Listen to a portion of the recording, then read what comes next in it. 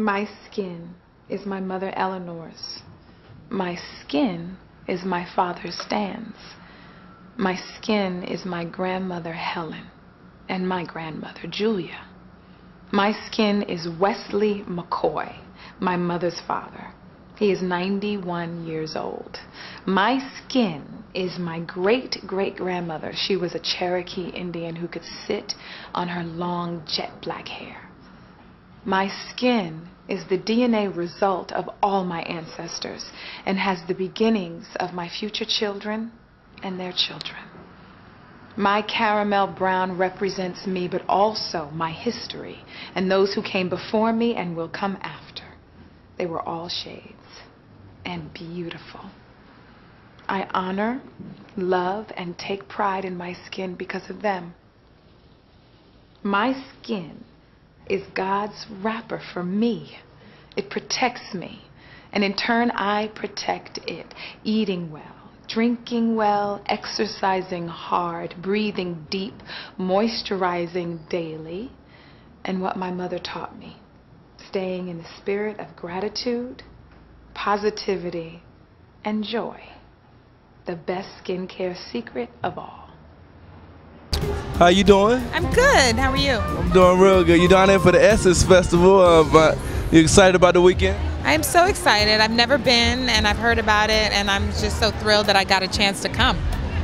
Well, you got a chance to come down for the Essence, but you're actually here talking a little bit about your documentary that you just had with Vaseline and Cocoa Butter. Tell us a little bit about that. Well, it's Vaseline Cocoa Butter approached me to be a part of this campaign and documentary called Skin Stories. And basically we go around the world and ask people of color what their skin means to them and how they honor their skin. And it really was just an inspiring project for me. You know, I really believe that we as a people are beautiful, and too often we're told the opposite, and it was a great opportunity to just highlight those positive messages about ourselves.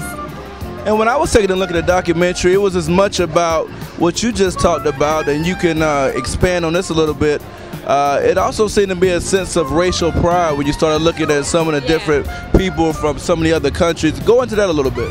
Well, your skin is, you know, a symbol of your identity, and it represents all the people that came before you, which is, you know, your race or the races that made up who you are. So obviously people are going to bring up that sense of pride.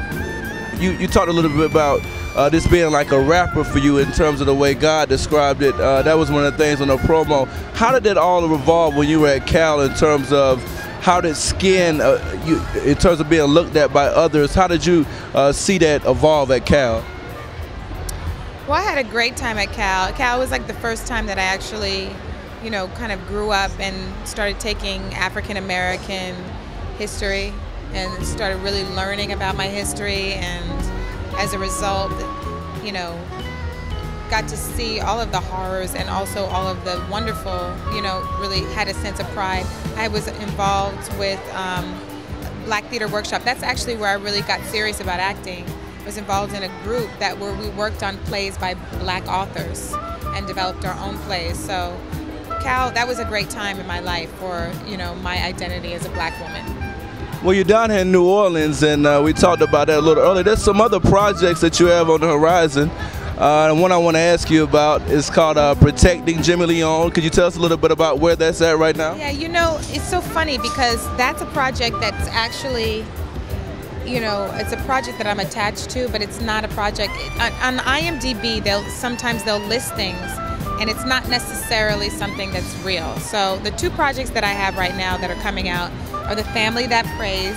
It's a Tyler Perry movie. It's coming out mid-September, and I'm really excited about that. It's a great cast. And a movie called Wonderful World with Matthew Broderick. I play an African woman, and that's coming out later on this year. So I'm excited about both of those. And Broderick in that movie doesn't believe in miracles at all. It seems like he denies a lot of miracles. Talk a little bit about that and your role, I believe, as his sister, if I'm not mistaken. I'm not his sister. I play his roommate's sister. I play a woman from Senegal.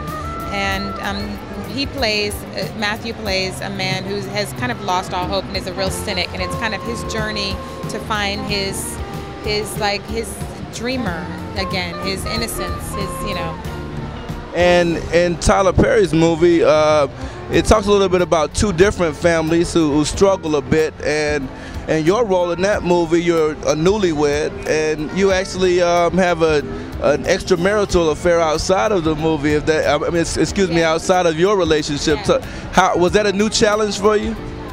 You know, every role I do, I always try and make it a challenge, and so yeah, it was a challenge in that way, but it was fun. It was fun to play. I like part of the fun of acting is being able to play vastly different characters, and so this one was yet another one where I felt, challenged by it. I've got to ask you something else too. One of my favorite shows of all time was Dallas. Dallas, Really? yeah, no doubt. And during Nip and Tuck, you actually worked with Larry Hagman, and Yes. and how was that? I mean, not only were you, it was an interracial relationship, first of all, but also you were much younger as his wife. How was that? Was that you talked about challenges a minute ago? What kind of challenge did that present?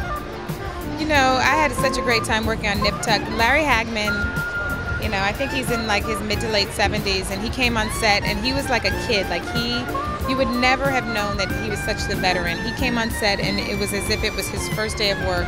He was very enthusiastic. He had so many stories to tell. So I had a blast working with him. It was great.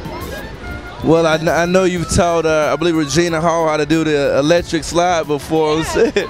So hopefully this weekend you get a chance to dance a little bit and enjoy the rest of Essence. Thanks a lot for your time. Thank you so much. Thank you.